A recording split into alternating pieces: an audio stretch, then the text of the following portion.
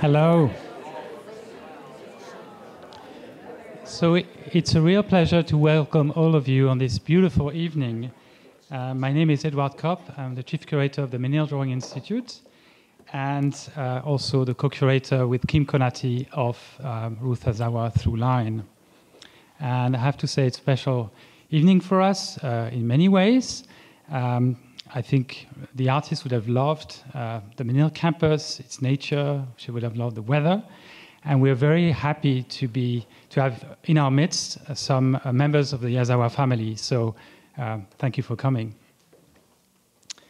And so we organized this exhibition, we at the Menil, in collaboration with the Whitney Museum of American Art in New York. And the show opened there in the fall and is with us here at the Menil in its current incarnation until July 21st. So please come again and again and again. And it's not the first exhibition on Asawa to feature some of her drawings. It's the first exhibition that really focuses on this practice of hers, which was a lifelong practice and also a very expansive practice. And this has been a revelation to many, especially people who thought of her first and foremost as a sculptor. And before I introduce our speaker this evening, I want to bring to your attention some upcoming public programs at the Menil. On April 24th, there will be a conversation titled Connecting Lines, Janet Sobel and Abstract Expressionism. And then on May 9th, there will be a panel discussion on Ruth Asawa, Art and Life.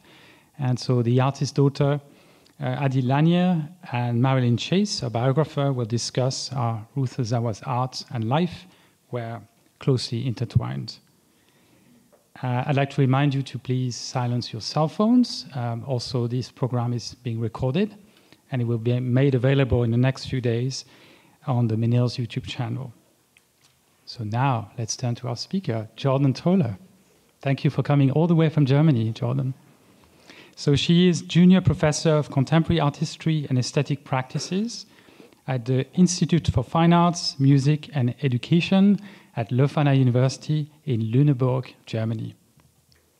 Her research interests lie in the field of modern contemporary art in the US, in Europe, but also Latin America, and including topics such as sculpture and sexuality, craft, textiles, fiber art, photography, as well as archival practices, exile and diasporic visual culture.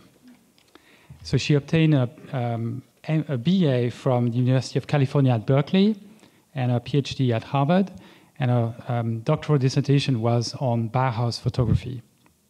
She's published some very interesting articles, essays on Asawa, including one in these exhibition's accompanying publication. And in addition, she's been working on a book manuscript titled Ruth Asawa and the Artist's Mother at Mid-Century. It is the first study to explore the central role that the experience of motherhood play in post-war modernism.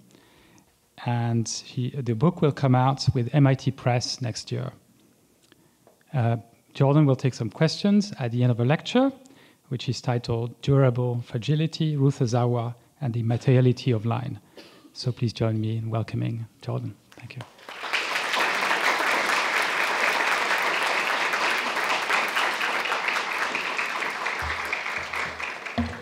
Thank you so much for that introduction. Can everyone hear me okay? Okay, great. Yeah, it's such a pleasure to be here. Thank you for the invitation, and also to the team here at the Menil for making it possible, to especially Tony Martinez and Mary Magzamin, but also a huge thanks to the Asawa estate, who have really done so much to make their mother and grandmother's work available to a broader public.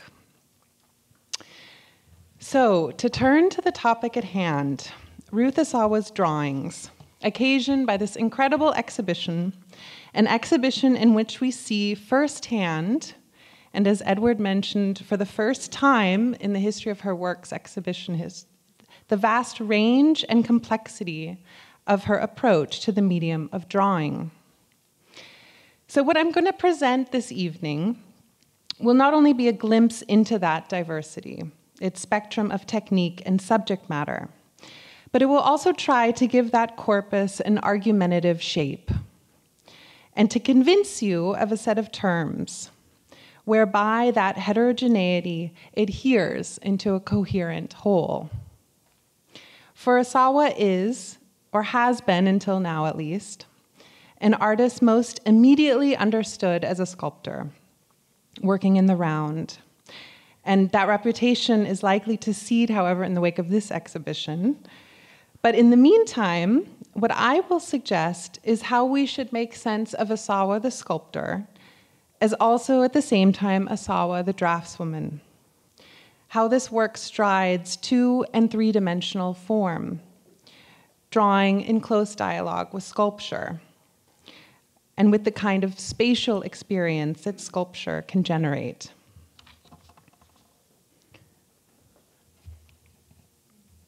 So I'll begin with this, a line drawing of her infant son, Paul, for the way it stages, I hope, the leading phrase of my talk, durable fragility, which I've borrowed from Asawa herself.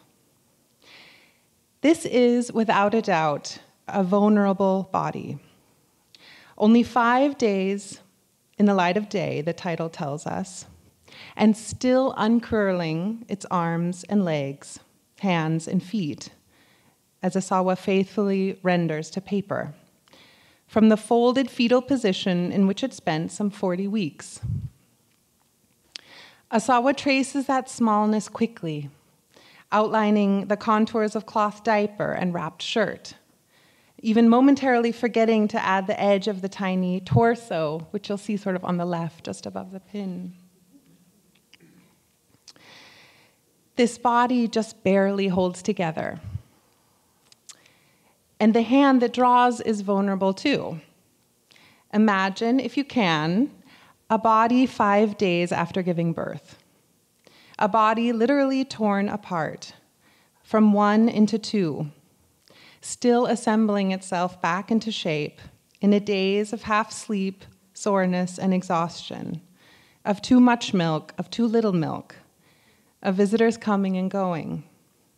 This is the unending experience of corporality that is the postpartum condition. And it is astonishing to me that in all of that, Asawa mustered the concentration and energy to submit pen to paper, capturing even the details of the nappy pin and the tie of the newborn shirt, the wrinkles of wrists, and the tufts of hair. She beheld the body that had been growing inside her, which was now laying on the bed beside her. And with the shrewdness of a cartographer, she captured each contour and fold.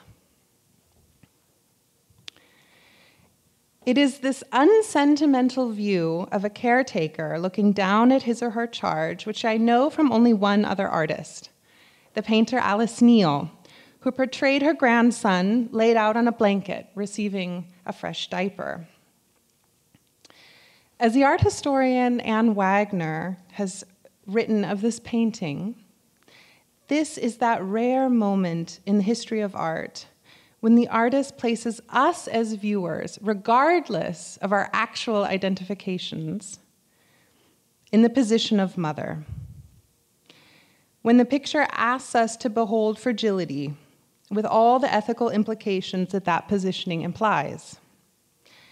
Utterly dependent on another, reaching for attachment and imprinting, and not even really able to turn its head and look back. The human infant is vulnerability embodied. And Asawa rendered that durable by committing it to paper. Such precarity became lasting, defeating the march of time in which it would inevitably disappear as infant grows into child, child into adolescent, and adolescent into adult. In the subsequent months and years, Asawa made several versions of this view, telescoping us above the scene. Sketches of infant Paul form the basis of a stencil, which Asawa used to embed the body into a field of pattern. And these marks were made by employing a method that she herself had invented: the incised felt tip of a broad ink marker, which was typically used for commercial signage at the time. Asawa had cut into this felt tip to create ruts, which allowed her, once she put pen to paper, to leave 3 or 4 or sometimes 5 lines clustered together at regular intervals.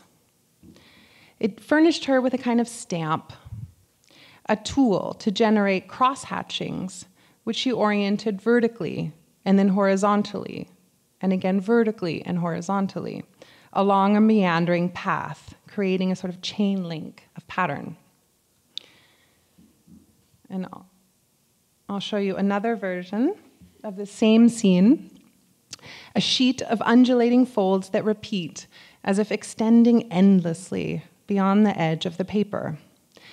And it must have fascinated her to see how such simple two-dimensional marks could summon the billowing surface of a quilt or a patterned rug, a ground that didn't so much lie beneath the baby's body as it did envelop it, swirling around his small features and almost engulfing him, were it not for the bits of blank paper that Asawa had outlined and left alone.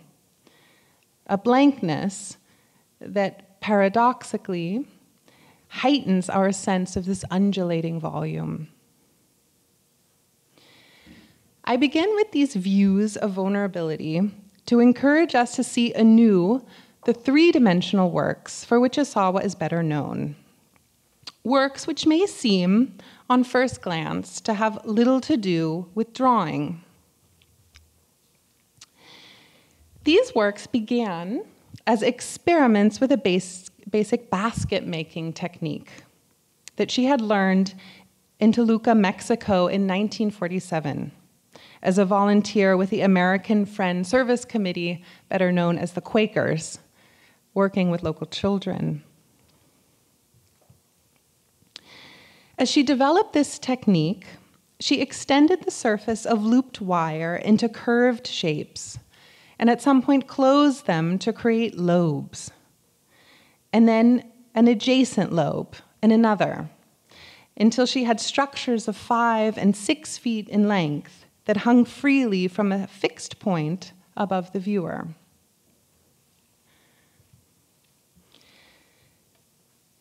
In applications to the Guggenheim Foundation in the early 1950s, Asawa described the key concepts, and she used the words concepts, behind this means of, quote, defining a volume with the thinnest of surfaces, unquote. And she compared its making to the making of drawings, particularly, quote, line drawings, unquote. And here we see a sheet that she included in her application. And you can see how she elaborates her point. And what she's trying to convey here is how certain parts of the looped wire fold back onto itself, so that what appears to be nestled forms is actually as a single surface, which we can see in this graphic explanation of this shape. And then its corollary in the wire, in the bottom nodule of this looped wire work. Maybe I'll just point that out too in case that's not clear. This is she's written start here, and then you can follow this line all the way around, and then finish, she's written finish here. And here you can see the sort of effect. I mean, that's a graphic delineation of what this surface is doing, if you can imagine, without having to see it. But fortunately, you're able to see it in person.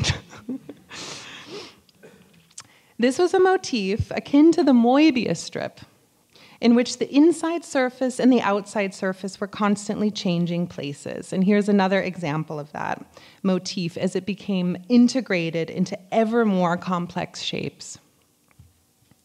This engaged formal principles of, in her words, quote, interpretation interpenetration, transparency, the illusion of more with less, the ratio of minute weight to apparent volume, and durable fragility, unquote.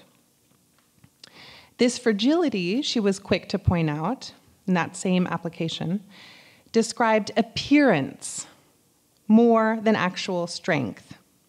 So what she meant here is that the surface seems delicate and easily damaged when in fact it was quite resilient.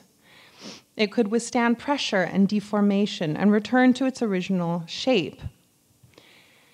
And here we should remember that Asawa was working at home in the 1950s while surrounded by small children who would inevitably touch or pull on these works that populated their living environment. This interest in the appearance of fragility across a range of durable materials owes to Asawa's training as an artist. Although she had been exposed to drawing early on and had even worked with accomplished draftsmen while a teenager and later at the Milwaukee State Teachers College, it was at Black Mountain College that she learned an approach to mark making that accompanied her throughout the rest of her life. Located in North Carolina, against the backdrop of the stunning Blue Ridge mountain range, Black Mountain College was transforming the landscape of liberal arts education in America. Its instructors advocated for John Dewey's concept of a holistic education, founded in the arts as a form of civil service. And many of them had emigrated from fascist Europe, including the German artists Josef and Annie Albers.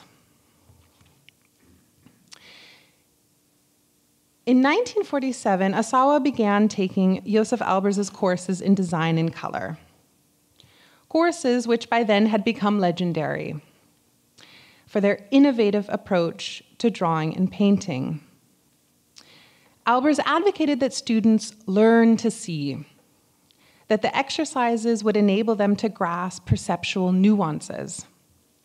And Albers famously claimed that he didn't teach students to make art, nor was he even training future artists. He rather claimed that he was guiding them in gathering experience, in unlearning conventions of normalized perception. And in this sheet, produced for one of Albers' courses at Black Mountain College, which we can see on the floor, Asawa rendered a series of these interpenetrating shapes. And this was one of Albers' favored instructional tools, this particular motif, which he called the meander. Albers loved this motif because it was visually dynamic. It turns in and onto itself, exchanging exterior and interior, front and back, and even top and bottom. And Albers had students explore the full range of this dynamism, varying the thickness of line and its direction to see what kind of visual effects could result. Albers stressed the difference between what he called physical fact, or the material identity of any medium or object, and what he called psychic effect, the appearance that it took on under conditions of artistic transformation. In drawing and paper studies, the goal was not to copy the actual appearance of an object, but to engender its visual impression. So I'll give you an example of that difference. Exercises included purposely playing with appearances, creating a sense of pictorial depth merely through the juxtaposition of color and shape, for example. So here, the slight misregistration of overlapping dark and light hourglass shapes generates our conviction that these figures are floating over the plywood and actually have a volume so that they cast a shadow, when in actuality they're paper thin. And in another example, exploring contrasting color relationships, these same motifs again appear to be figures cut out of a blue field, to reveal this orange ground beneath. But then, when you look at these in raking light, it becomes clear that Asawa had added these elements on top of the blue, confounding our visual expectations.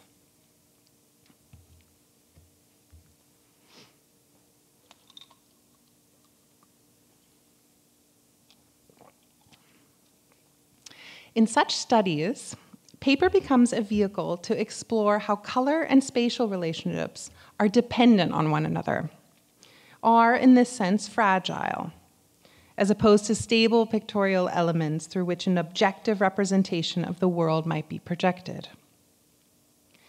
Vision here is inevitably shaped by our position as viewers to the work and by our bodies themselves. As the art historian Jeffrey Seletnik has argued in his fantastic book on Albers's pedagogy, by the way, which is brand new, he taught drawing as an embodied activity. What and how one sees depends on one's position and orientation. As succinctly captured here in this photograph, in which students conform their bodies to this 45-degree angle that the drawn surface describes.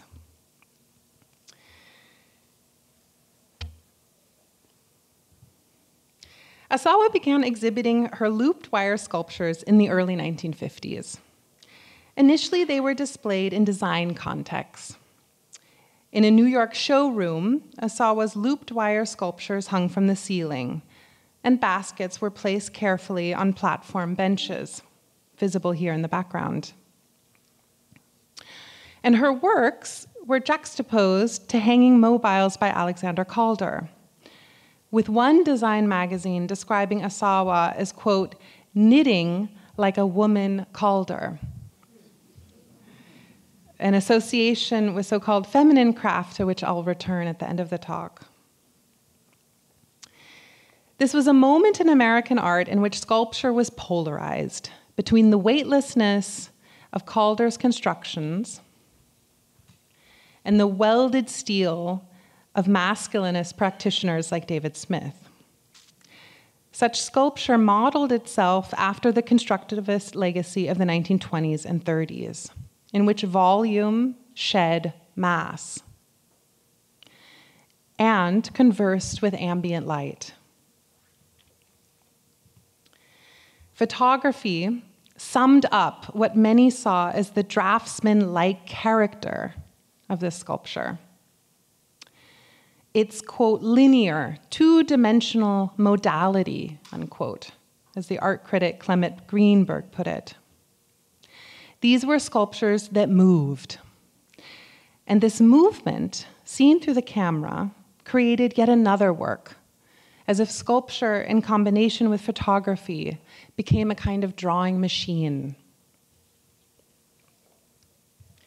And Asawa's suspended works were also subjected to this exploration by this West Coast photographer, Paul Hassel, who rendered the work's distinctive structure here of 12 interlocking spheres into an unrecognizable, dynamic, vibrating energy of light and dark. Asawa welcomed this photographic mediation of her work, and she saw the adjacent media of drawing and photography well equipped to describe her artistic aims. Two-dimensional representations could convey, as she put it, how, quote, the cast shadow of these creations have as much depth as a thing itself, unquote. A statement, as I interpret it, that speaks to Asawa's interest in how one entity could engender two, how overlappings and transparencies could multiply visual relationships, which Asawa also communicated in drawn representations of her work.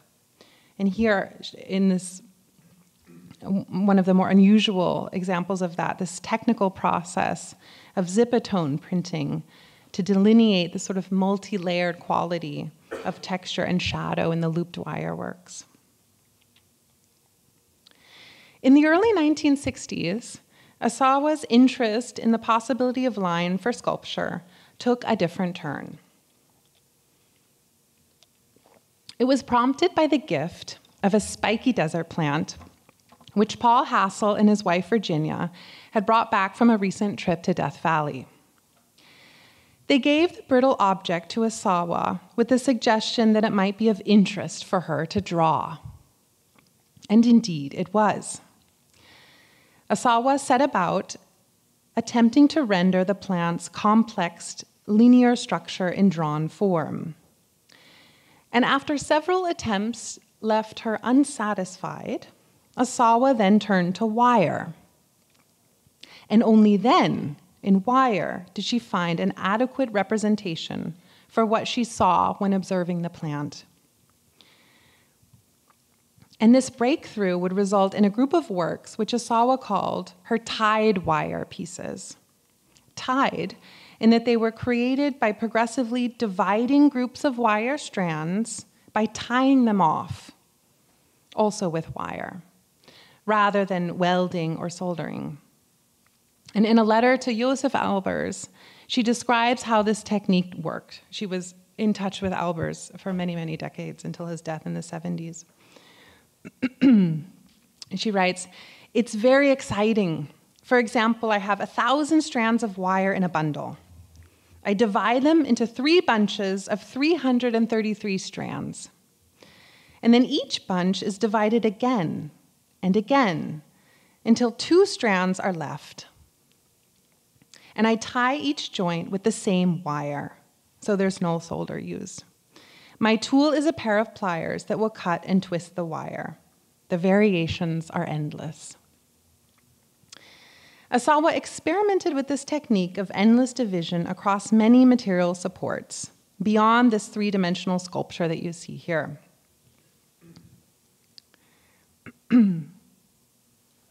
And here's the translation of this method into pen and ink, actually on a cotton handkerchief. And both of these, by the way, are in the exhibition, as many of the works that I'm showing here, and I would really encourage everyone to see them in person.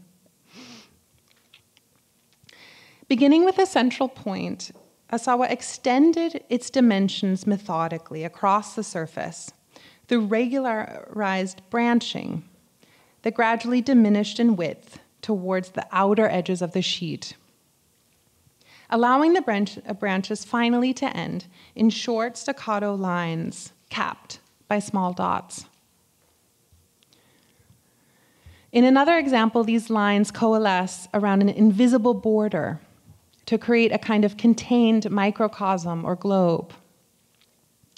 The kind of paper that Asawa often used, here designated as technical paper, was the line of tableau paper from the Technical Paper Company, this kind of extremely durable paper that could withstand, as its brochure attested, quote, several applications of ink and quite a bit of handling, unquote. And it was really ideal for multi-pass printing processes, and its affordability made it a favorite for school use, which after the late 1960s became an important site of artistic engagement for Asawa in the public schools in San Francisco. This dialogue between durability and fragility can also be seen in Asawa's translation of the motif into other supports, like this punched tin sheet. Here she changes how these lines are registered for us. In this instance, what we perceive as lines are not lines at all, but the accumulation of these serialized dots, poked holes in a metal sheet, in which the background, in this case a sort of white ground on which the sheet lays, comes through to register the branching pattern. In another example, an embossing process raises parts of the metallic paper to create the pattern, meaning that there's really no figure-ground distinction on a material level, just these different heights within the work support. And a low relief in metal, here pressed copper foil, becomes a way to equalize foreground and background. Instead of figure dominating over ground, as is more typical in the history of art, Asawa continually swaps inside and outside, foreground and background. It's this interest in line's materiality, more than what it delineated, that captured Asawa's imagination. This materiality, an exercise in fragility made durable, propelled her to explore the continuity between 2- and 3-dimensional space. And so, to return again to these marker drawings, which I mentioned before, everyday objects occasioned an opportunity to think about how we perceive objects in an environment. In a bentwood chair, what mattered was how absence and presence existed in a dialogue with one another, so that chair could be rendered absent and the air around it present. Just as the caning of a rocking chair could foreground the blank body of the pet monkey belonging to one of Asawa's children. Or the bumpy texture of a woven basket could be conveyed by a single mark, a single kind of mark, made in different orientations and curvatures, even as she uses the same kind of mark to transform that basket again into a load-bearing vessel through the juxtaposition of these outlined bell peppers.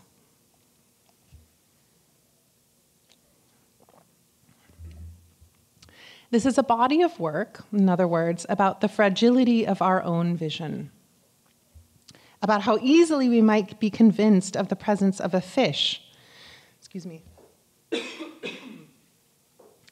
through the imprint of its rough scales and gossamer fins, with fish prints also playing a role in Asawa's work with the children of San Francisco public schools. And here she's using the same durable paper that I mentioned earlier. This is an approach to drawing in which the most unlikely figures become protagonists for art, and not least of which are the school children alongside she worked. Over the decades, Asawa would develop a habitual drawing practice in which she was rarely without a pen and sketchbook in hand. She sketched household objects, like chairs and baskets and the pet monkey. She sketched during committee meetings as part of her work advocating for the arts in the public schools. She sketched fellow members of the San Francisco Arts Commission. Here's the children's book author, Gary Snyder. And on a visit to France in 1983, she noted down what she saw in Cézanne's studio, an arrangement of bottles as well as figural sculptures.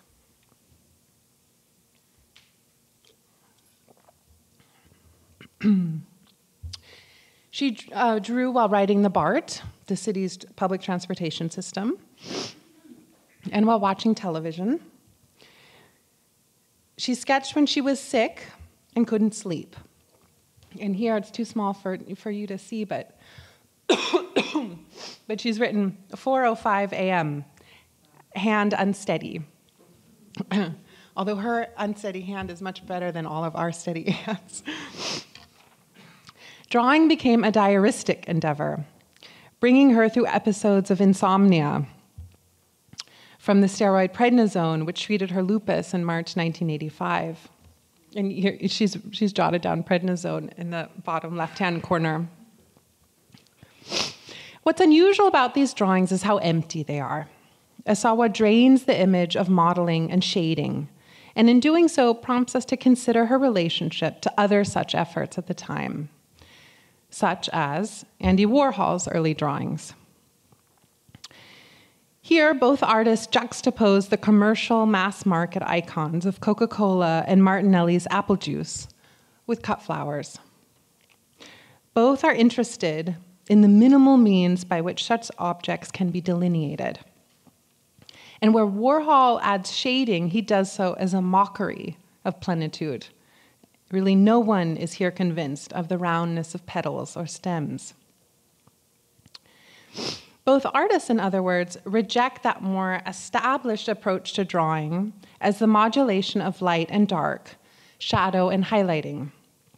And I just show you here, as a contrast, a rare work for Asawa, which is also in the show, in which she performs this more recognizable modeling using Conte crayon, which is also unusual for her. And it had come to symbolize this sort of epitome of advanced drawing. Rejecting this approach, Asawa instead preferred the illustrator's technique of blotted pen lines and brushed ink, playing with the absorptive quality of the paper. This is what she had learned from Albers, who forbade shading, having the students instead learn how few marks were needed to generate recognition from the viewer. The quality of line becomes so tenuous in these works that we have the sense that it might snap at any moment and shatter the illusion of a forearm or sleeve.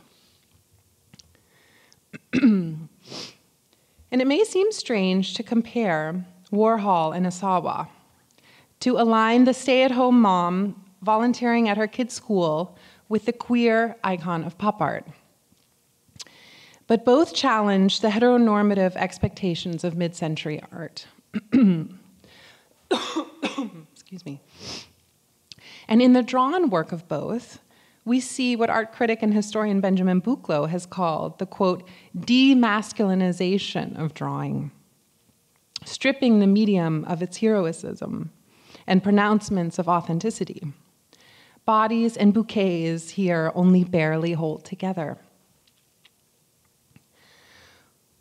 Where the two importantly differ, however, is in the horizon of this demasculinization. Warhol repeatedly performed the deadening of the senses left by mass culture's glut of imagery, a deadening in which even erotically charged floral painting becomes lifeless. And Asawa also emptied such forms of plenitude and their historical association with fertility. But she registers these forms in a network of intimate gestures and relationships. A flower is given on Mother's Day. And here, it's again noted in the bottom left, in her work on the left. And purple irises from her daughter, conveyed in these vivid pools of ink to create an effect of suspended fluidity, which you see here on the right.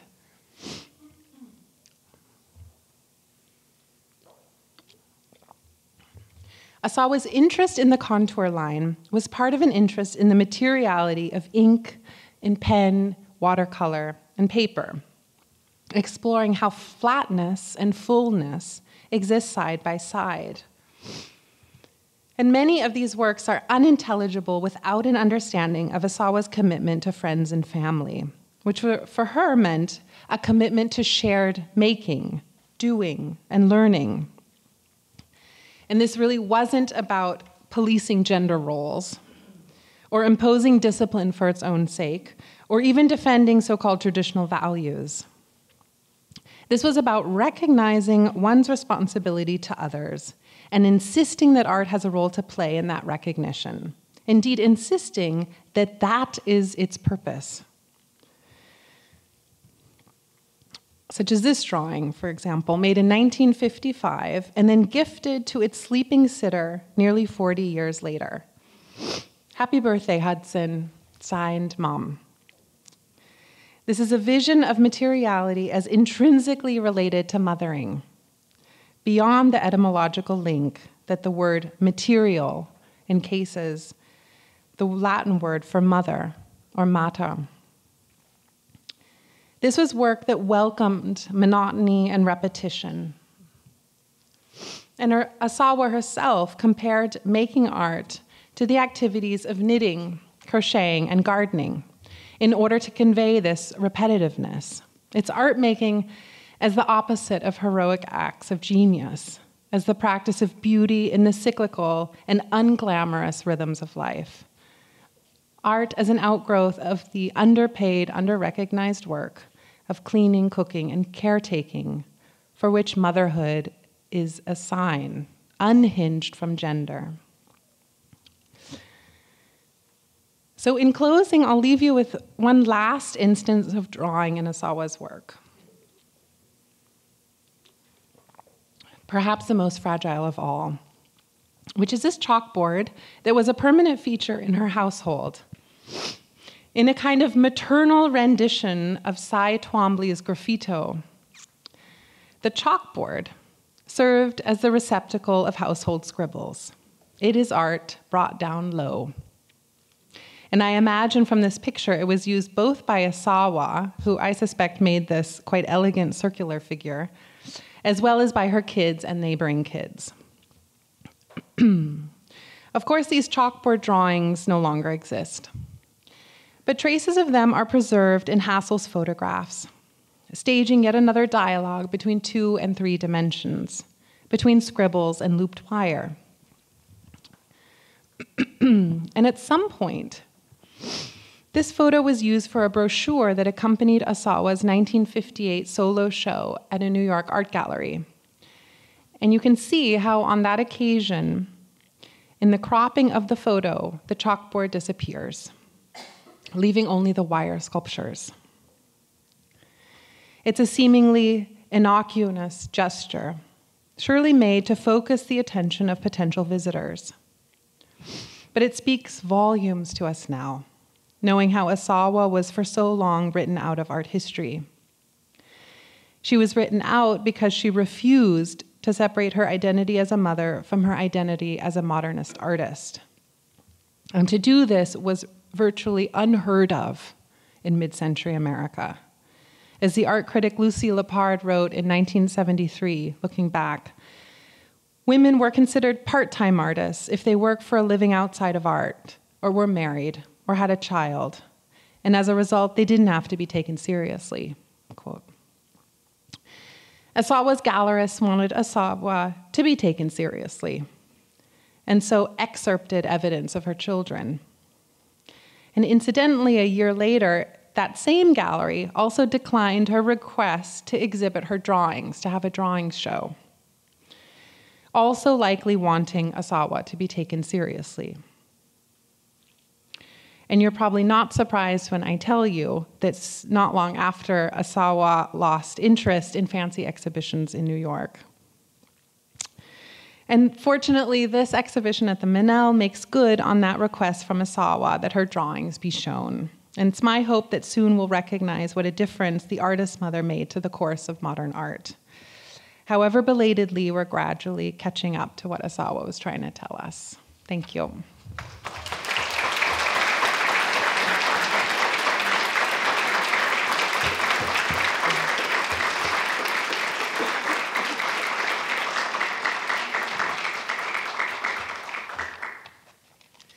So I would be happy to take any questions. Thank you all so much for coming. If you raise your hand, I have a mic here.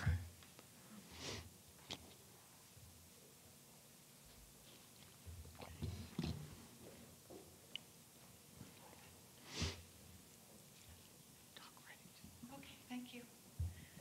Thank you so much. That was absolutely magnificent.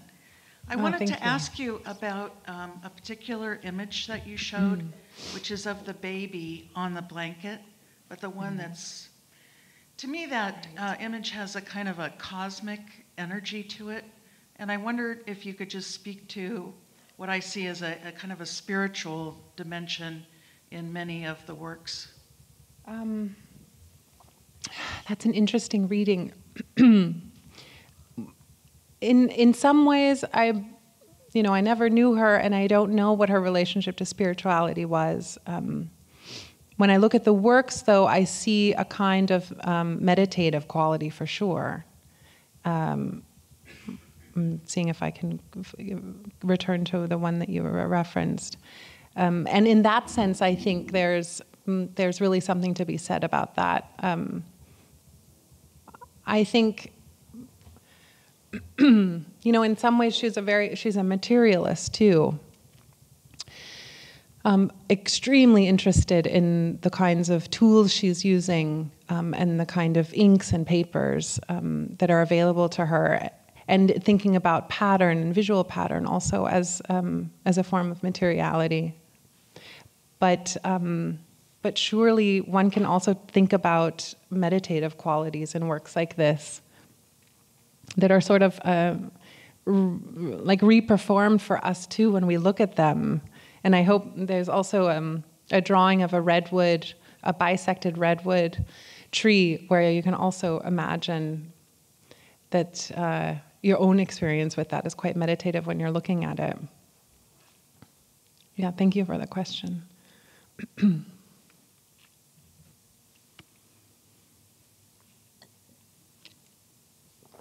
Yeah, please.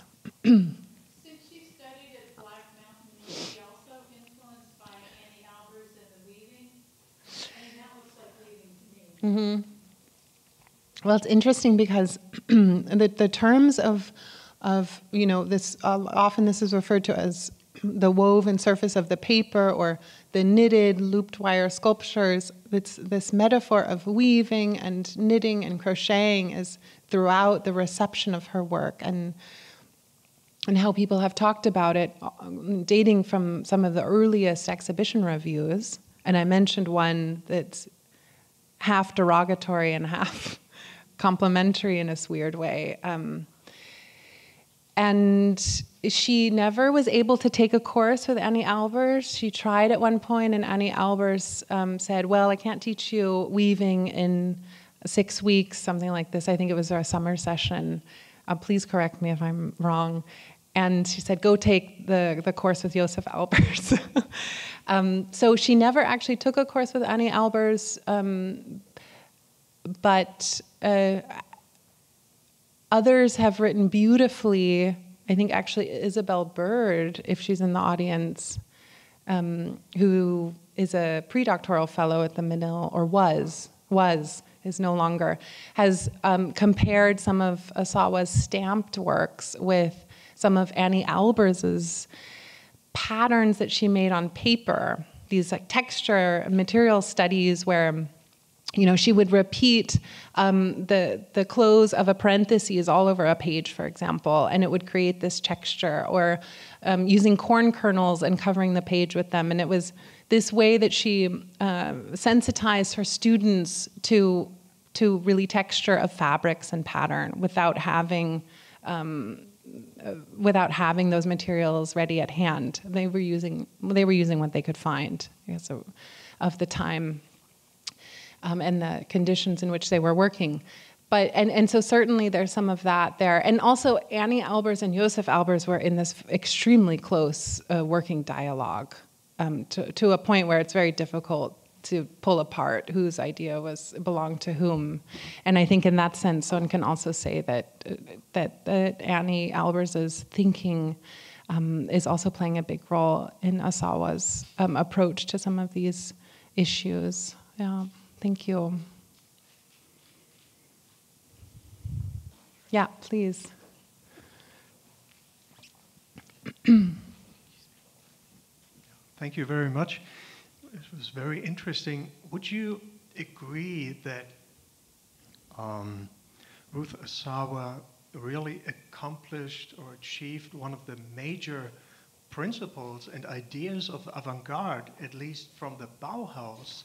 Because Josef Albers was her teacher, and he was before he had been at the Bauhaus, bringing together life and art, because this is what she did. Apparently, she was a mother, as you said, a housewife, constantly drawing and doing her art, and that was also an idea that Josef Albers and also Laszlo Moholy-Nagy had in their fundamental course, because we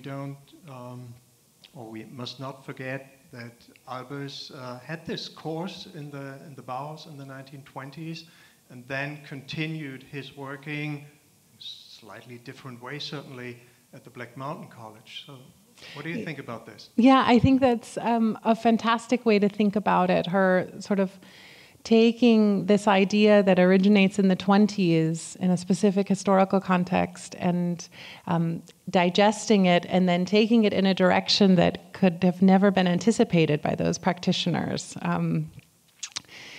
And I think you can really make that argument well when you start looking at her work in the public school system, where the very concept of the aesthetic as a realm set apart, confined to museums and galleries, falls apart, and art is really integrated into everyday life, and including a complete democratization of who can be an artist and what the artwork looks like, and the kind of value attached to that object. The work that she's doing as part of the Alvarado School Arts Workshop very much achieves some of these goals originally set out at the Bauhaus, and also takes similar, very concretely takes similar strategies, like at the preliminary course in the Bauhaus, making material studies and then taking them apart again and not preserving them because they're exercises, which they did at Black Mountain too, but then Josef Albers does keep a lot of them and preserves them because they're so fantastic, and then gives them to the Harvard Art Museums, and now we have them to look at. And in the Alvarado School Arts Workshop, all we have are these photographs of many, many things that were made and were never kept. Thank you. Yeah. Did she write much about her own work? No, she didn't write much about her own work. What I mentioned was from a grant application, which is very short, but when she does, it's very precise language, and it's very pragmatic language and very accessible. And she did write a statement on arts education, and a few statements like this that come really out of a need to communicate a certain idea, or on the occasion of an exhibition when she's trying to represent something like the Alvarado School Arts program without being able to show its full spectrum of activities. But no, she's not a writer. She's one of these artists.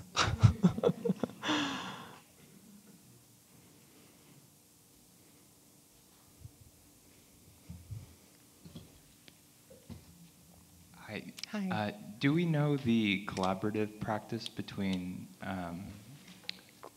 Ruth and Paul? Oh, this is a story waiting to be told. So Paul is this very accomplished ceramic artist, and they work together quite closely as under the umbrella of the public school arts advocacy, but in other contexts as well. And this would be a fantastic dissertation to write. If anyone visits the Bay Area anytime soon, you can see these masks that Asawa cast of visitors to her home, which was recently acquired by the Cantor Art Center and are now on view. And right next to them, they're juxtaposed with several vessels by Paul. And that's beginning this extremely interesting dialogue, in that instance across clay, between the two figures. But I think that this is really ripe for further research, as if the Asawa State needs more to do. But yeah, thank you.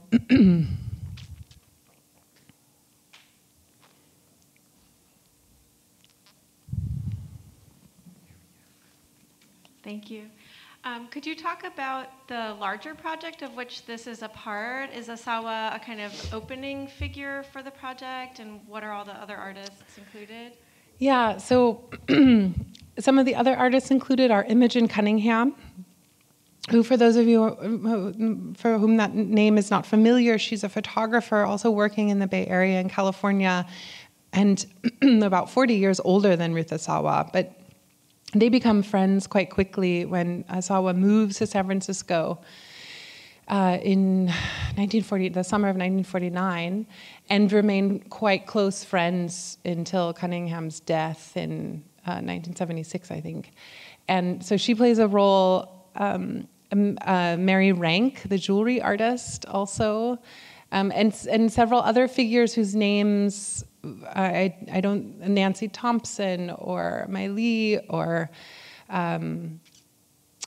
the architectural historian and artist Sally Woodbridge. But So Asawa is this through line. It's sort of a networked monograph or something, where Asawa is put into dialogue with these other figures and making this argument that this unofficial group, unofficial art movement of a sort, where they all really couldn't care less about the official art world and art forum, and are just doing their own thing, and continually insist that their labor as mothers augments and supports their labor as artists, which was really such a difficult claim to make at that time. I can't overstate that. Yeah, but thank you for the question. Yeah, I'm getting a nod that maybe we should wrap up. All right. Thank you, Dr. Troeller. Thank you so much. Just want to remind everybody the gallery's open.